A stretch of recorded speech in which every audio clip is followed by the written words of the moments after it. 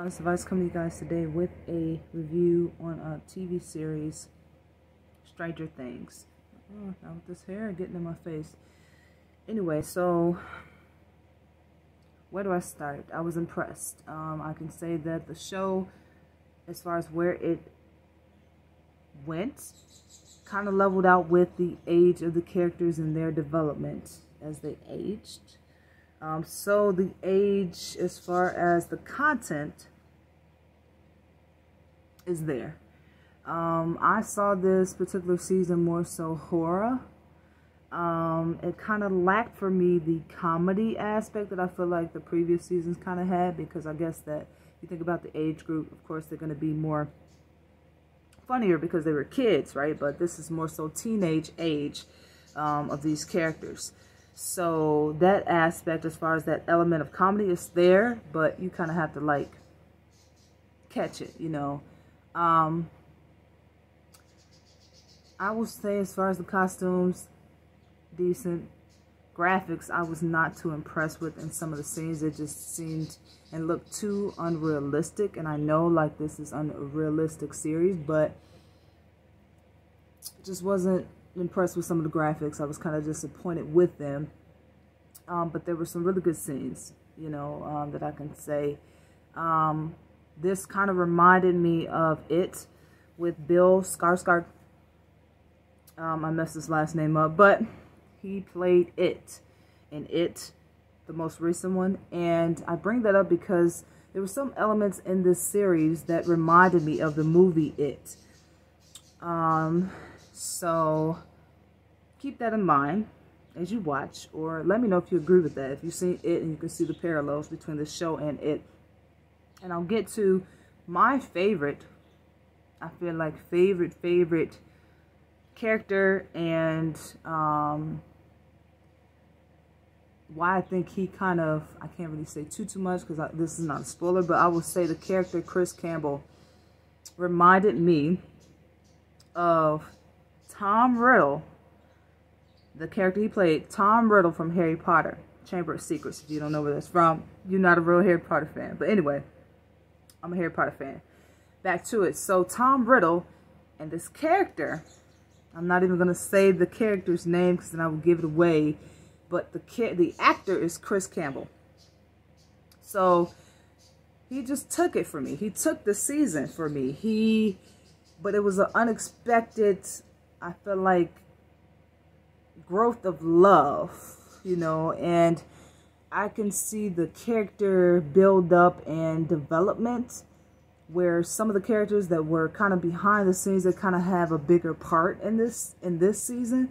And I feel like some of the main characters that you've seen previously in the other seasons, they're kind of like not behind the scenes, but it's kind of like they're kind of like the supporting people. I'll just say that. Can't say too much, but things I didn't like, I mentioned the graphics. I will say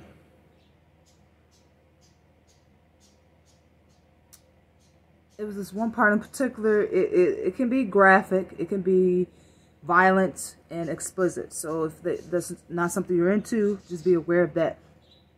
Kind of liked it, the unexpected. But as far as like how it ended, and as far as my favorite character and actor I mentioned, person I feel like that took the season to a whole nother level. Yeah, he kind of grew on me, but it was a gradual grow. And I mean, if you watch Harry Potter, you can kind of see why I brought up Tom Riddle with this character. If you haven't seen it, see it, and then let me know what you think. Let me know if I'm kind of missing it. But I see that parallel with this character. Tom Riddle, that actor, he was sexy. This actor, Chris Campbell, who's playing this character, I'm not going to mention the name, but he's playing this character, just sexy to me. I couldn't, like, even when it was parts where it was like, okay, you're not supposed to like him. Like, I just was like, he should be a Marvel villain. Like, he has, like, this depth of villainous to him in this season, especially in the last episode. And that's all I will say. Rating. compared to the other seasons, I will say this possibly could be one of the best. One of the best seasons. Even though there was fluctuations in who had main parts and who had main kind of like jobs and things of that nature, but I liked where they went with this. Another thing I didn't like is like you could kind of guess kind of what was going to happen with the last episode. And I wish it wasn't that aspect there, but it kind of was a kind of predictability and predictable piece to it. Because everything has to kind of be cohesive and connect. Keep that in mind. Everything that you're watching, pay attention, because it's interconnected. Okay? That's all I can say, but I am just amazed. I am really upset that the full season isn't available on Netflix, but the wait better be worth it. But this season, it seemed like it will be.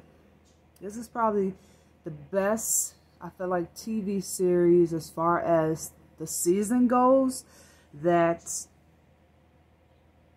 I feel like I was really like blown away and shocked at, you know, with some of the parts. But yeah, as far as like its category and its genre and, you know, all the other elements that go with that. But that's it. That's all I'm going to say. You should tune in. Let me know in the comments you've seen it. Let me know what you think about my correlations with it and also Harry Potter, Tom Riddle.